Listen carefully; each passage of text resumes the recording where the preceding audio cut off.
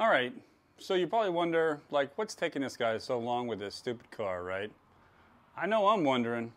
I can tell you that some of this stuff, it just makes you so mad you want to kick a puppy.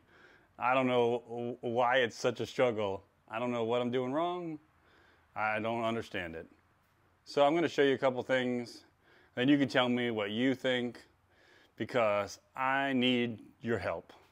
Help me figure these last few things out so I can send this car off to finally get dynoed, and so I can start smoking these tires. So one of the things that's driving me crazy is that gap right there.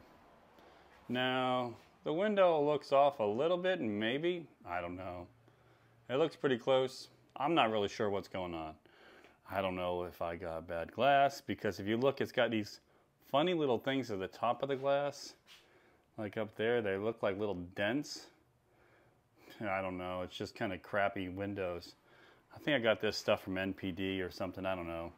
Seems like none of these parts distributors actually sell really, really good stuff. They just sell okay stuff. Okay, so the other one is the back window glass. It doesn't sit right.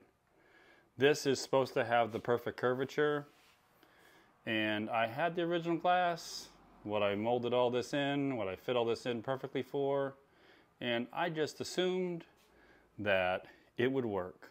Okay, the other thing that's messed up on this is I have the Willwood brakes, and I'm not sure if they're supposed to work right from the beginning, but they don't quite stop the car perfectly. You know, they're pretty good about stopping the back tires, but am I supposed to break them in? I don't know. If you can give me some tips on that, that would be great. So any of these tips, if you have any comments, I would greatly appreciate it, because I really want to get this car finished so I can send it to the dyno shop and have them tune the car, get some great performance, and start driving this monster. This twin turbo needs to be on the street. Help me. Share this with your friends. Get me some answers, please.